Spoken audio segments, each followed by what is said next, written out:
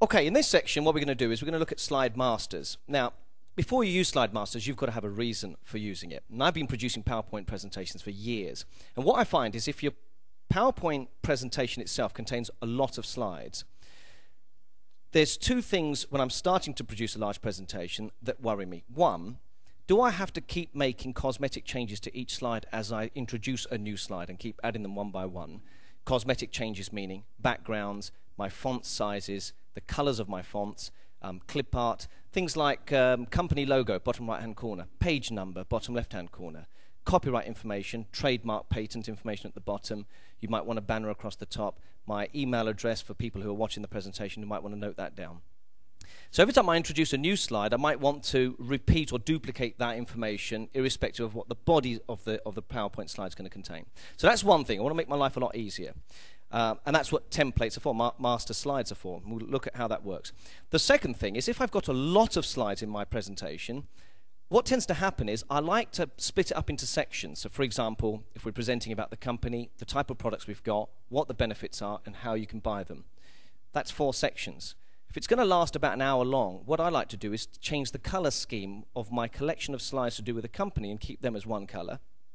When we start to talk about the products and the range of products I've got, change the theme a little bit, and then change the theme when we get to what the benefits are, and lastly change the theme again at the end on how to buy it, which stores you can get them from, and when's the day of the launch.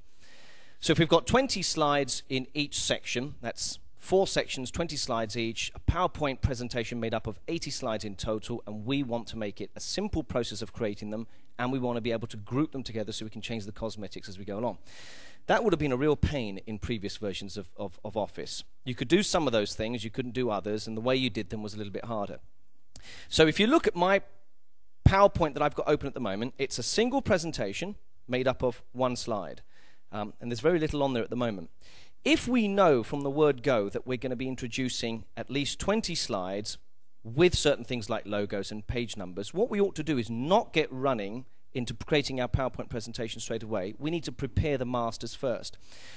And a master is a very different slide to normal slides. You don't actually present a master slide. It's a hidden slide well outside of the presentation, and you make the changes to the master slide, and the type of things you make, the type of changes you make are the ones that you want repeated throughout the rest of your presentation.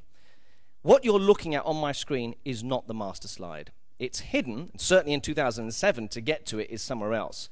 If I go and click up near the top here, which is the View tab, you'll see that the ribbon's changed as you'd expect it to. On the left-hand side, you'll see that there's an option called Slide Master. And if I choose the Slide Master option, and I zoom out, across the top you'll see that there's a new program option that wasn't there before.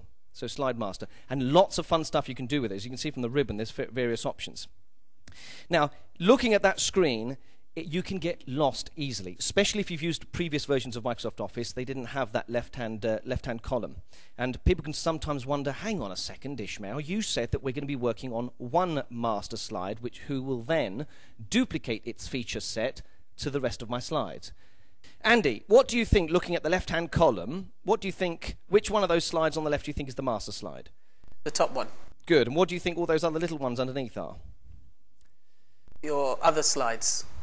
The slides in my presentation? Yeah. They're actually not, and that's how it can get very confusing. You would normally have expected to see on previous versions of Office a single master slide where you make changes.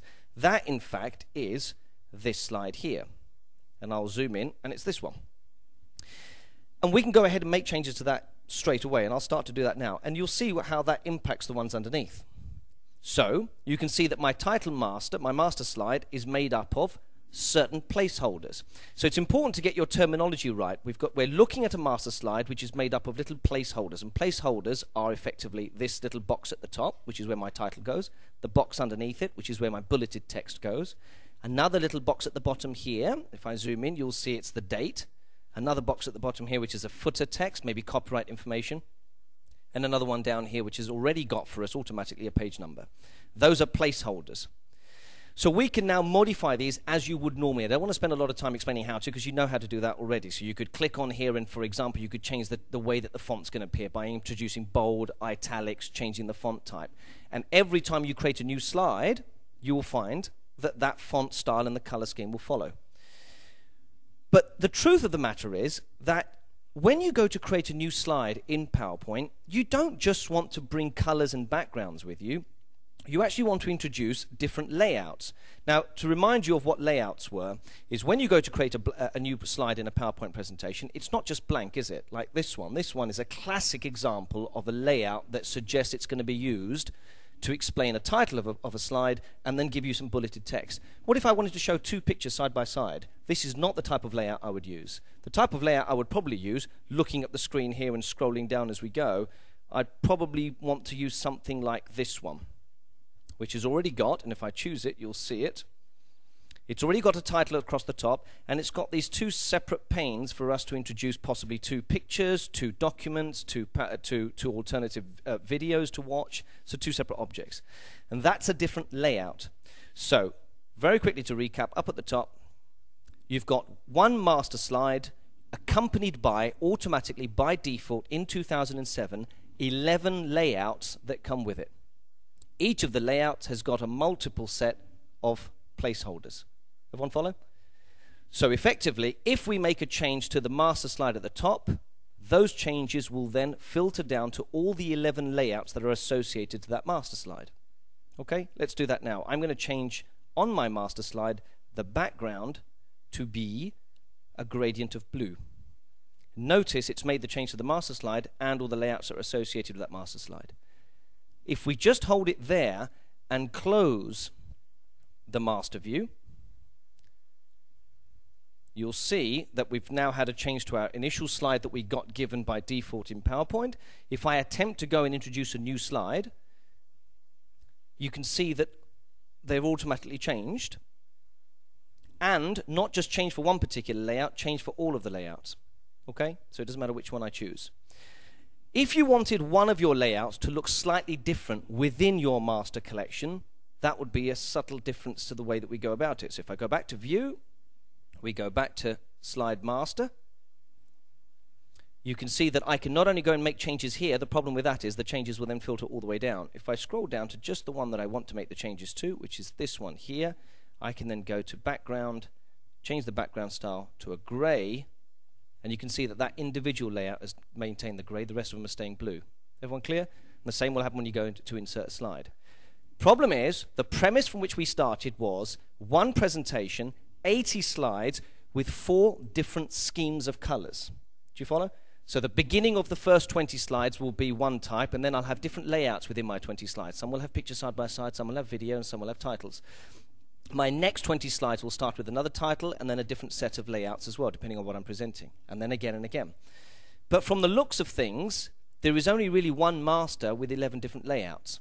So what you can do here is you can either go to the master slide that you've got, and I'll zoom in while I do this, right-click, and choose Duplicate Slide Master. And if you think about it for a second, what do you reckon that's going to do? It's going to take my master slide with the 11 layouts and then do what? Stick another master slide at the bottom with another 11 layouts. Initially, they'll look exactly the same as these 11 and master, and then you can go and make changes. If you didn't want to do that, I'll zoom out. The alternative option is right up here, Insert Another Slide Master, which, if you hadn't seen the little session I've given you now, would have confused you even more. Having one slide master and then having another slide master, how on earth do you choose between the two? So if I choose Insert Slide Master without duplicating from what I've got, and zoom out, you'll see that right at the top you've got my blue master with the 11 little layouts underneath, and then you've got the default master slide again with 11 different layouts underneath. Everyone clear? And then you can make, so we're going to go to this one and choose the background, choosing the background option to be background style of a very different color scheme, so format background color scheme, a gradient fill, and we're going to go for a preset color and something silly like this red. And I can click close, and we're done. So we've got a series of blue up at the top and a series of red down the bottom.